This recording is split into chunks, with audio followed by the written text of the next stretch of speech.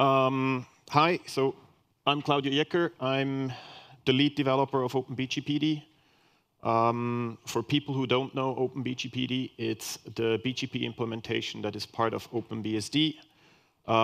We're doing that now for 15 years. It is a pretty good BGP implementation. For most users, this is actually good enough.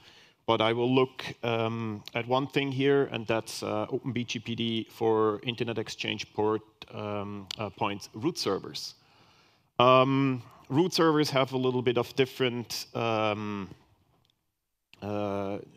have different needs.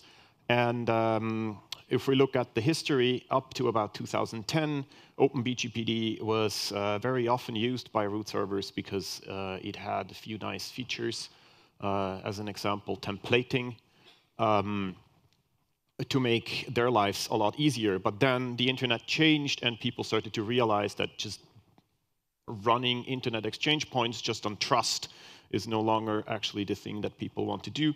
And so internet exchange points really started using filters to make sure that nobody is actually hijacking or leaking any routes.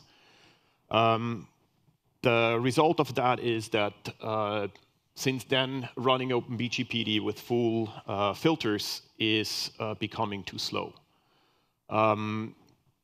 We have this issue that the original design is now about 15 years old, as I already mentioned, and it starts to have trouble scaling, especially with the number of peers that we see at big internet exchange points, but also with the amount of updates that are now actually running through these systems.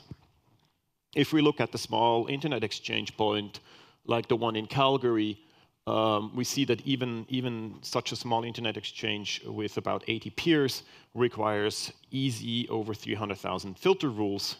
And because of that, very simple operations like a config reload or restarting the systems can take up to 1 hour to actually finish. This is absolutely unacceptable. And because of that, there have been kind of a bird monoculture happening at internet exchange points. Now, I think everybody knows that monocultures are not really good. And because of that, people started to looking into alternatives again. Especially Job Snijders actually kind of approached me and said, hey, we have this OpenBGPD, let's try to make it happen again. Let's bring it back. He then asked me, would you actually work for full-time on OpenBGPD? And it took me about 15 seconds to answer with yes. So he then managed to actually get funding to actually make this happen. And I'm really happy to be here and say that, like, since June, I'm actually working full-time on OpenBGPD, mainly thanks to the RIPE NCC Community Projects Fund, but also I think a lot of the internet exchange points, and all of them are actually kind of European internet exchange points, are contributing as well. So a big thank you to all these people. Now, as I said, I started working on this in June, and we released OpenBSD 6.4 just more or less start of this month. And let's have a look what actually happened in this short time until then. I put here a few of the key points that I think are the most important ones. First of all, we changed the filtering policy in OpenBGPD. It's now a default deny policy, so you need to allow something, allow a prefix in and out of the system to actually make it going through. This is a big change, and people who are actually running OpenBGPD at the moment, they should be careful when they update, because it's quite easy to trip on that. The other big change that we did, or the new feature that we added, is RPKI ROA support. This is one of the things that is really important, I think. It is based on a static table. It's kind of similar to what BERT in the version 1 has. We don't really support RTR support, but you can import it into, or you can write a little script that kind of creates the static tables and then reloads the configuration. And my test system, or my system that I'm running, they're normally doing this reloads in a couple of seconds. So this is very quick. Another feature that we added is so-called sets. Sets are lookup tables. There are lookup tables for prefixes, for AS numbers, and for origins. The origins are kind of the same thing as the ROA table. They kind of bind the prefix together with the source AS. And with these things, it is possible to rewrite actually this huge rule set that is normally generated by a tool like arouteserver into something very small.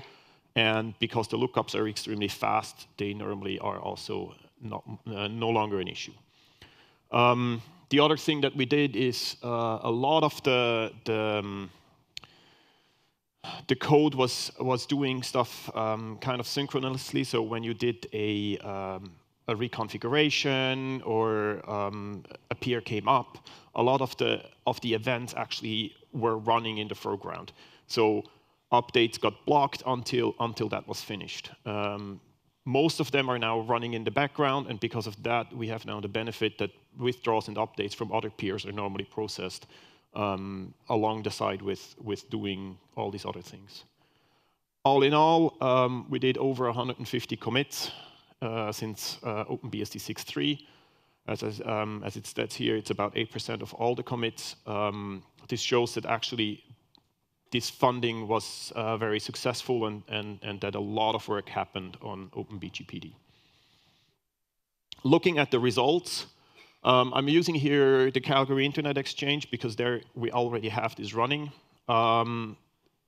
Before it was running 6.3, as I already mentioned, it used around 370,000 filter rules, which arouteserver was generating.